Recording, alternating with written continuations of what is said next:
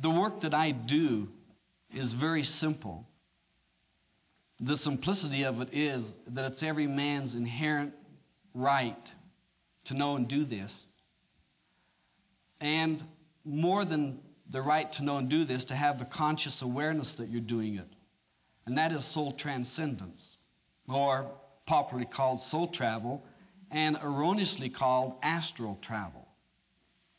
When the energy of the soul moves in us, that soulic movement, out of nowhere, independent of the thought and how we feel and what the body's been doing, joy comes up. And a happiness over nothing, often conveyed with giggling. And try to stop it, and it gets worse because you can't suppress soul action energy. When does that usually appear? In church, when you're supposed to be quiet, or just about when you're ready to kiss your girl for the first time and you start laughing, or you're kissing your boyfriend, whichever way that works. And it comes up as a complete irresponsibility to what you're doing on this level.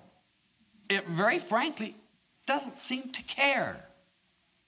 The essence of the divine, of the soul, is connected to a greater essence called God. And that essence extends down through everybody as one energy. As amazing as it may seem, there's probably one line of electricity into this building with all these lights coming off it.